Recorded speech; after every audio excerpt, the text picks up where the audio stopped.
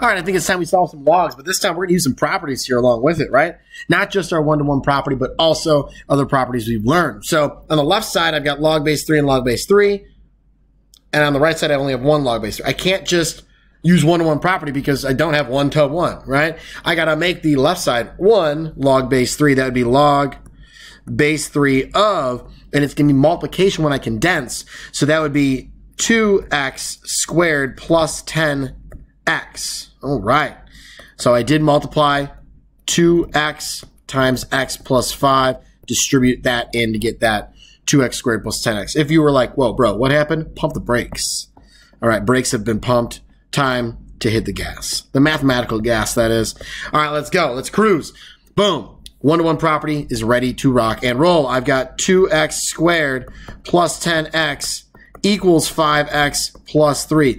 Ow! It's a quadratic with a lead coefficient. How about I go ahead and set everything equal to 0? Set it all equal to 0 here. We got 2x squared plus 5x minus 3 equals 0.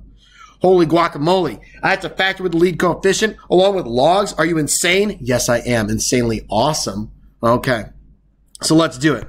Some of you know this as rainbow method. I would multiply to -6. I want to add to 5. That's going to be +6 and -1 when I do that. Now we're going to break it apart. So I've got 2x squared plus 6x minus 1x minus 3. Now, if you're looking at this, you're like, bro, I've never factored that way. I'm a guess and check man.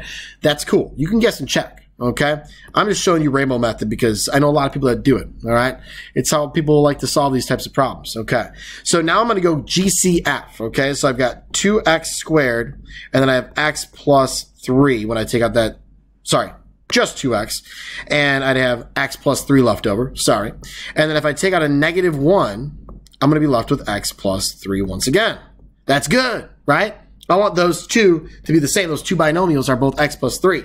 So now I have 2x minus 1 is one of the factors, and x plus 3 is my other factor. So what do I do from here? This problem seems like it's never going to end. Well, I'm going to set my two factors equal to 0, and I'm going to solve. So I get x equals add 1 divided by 2. I get 1/2. Over here, I'm going to subtract 3, so I get -3. So I got these two answers here, but hold up. Maybe I should pump the brakes on circling, shouldn't I? Because I got to check for extraneous solutions. So if I look at my original problem here, all the way back up in blue, okay, if I plug in 1/2 to all of these, I get a positive, I get positive, I get positive. We're good there. But if I plug in -3, to this one here, I get -6. I'm done. I can't use that. Doesn't matter what happens to the rest of them. If one of them is negative, donezo. It happens to be positive in one of them and negative in the other. Doesn't matter. If it's negative in one, it does not work. But this one gives me positive in everything. So 1/2 is my solution for this problem. All right, how about this one? Solve for x. Well, once again, I'm going to have to condense on that left-hand side. So I'm going to have log base 8 of 3x minus 1 over x plus 5, all that's in the logarithm, equals log base 8 of 4. Now I have my one-to-one property situation going on here. So I've got 3x minus 1 over x plus 5 equals 4. Now you might be like, well, bro, what do I do with this? I don't remember how to do this. All right, so either you can think of it as multiplying by x plus 5 on both sides to get that out of the denominator, or some folks like to set up a cross multiplication situation. So I'm going to have 3x minus 1 equals 4 times x plus 5. So now I'm going to go ahead and distribute this 4, and I'll get 3x minus 1 equals 4x plus 20.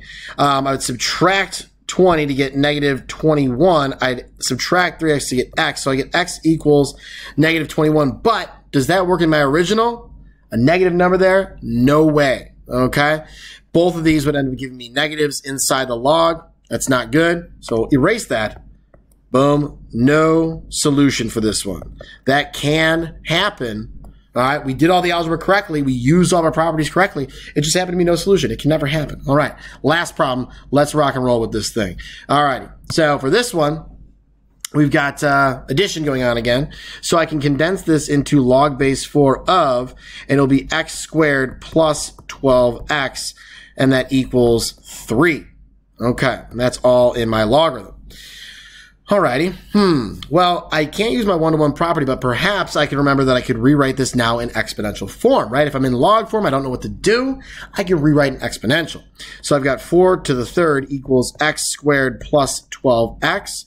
Now I can evaluate 4 to the third to be 64. Ooh, this problem is just dope. Okay. Now I've got a quadratic, right? I got to set it equal to 0. That is a 0, not a 6. And I'm going to get x squared plus 12x minus 64. That's going to give me 0 equals, and I'll have, how about x plus 16, x minus 4.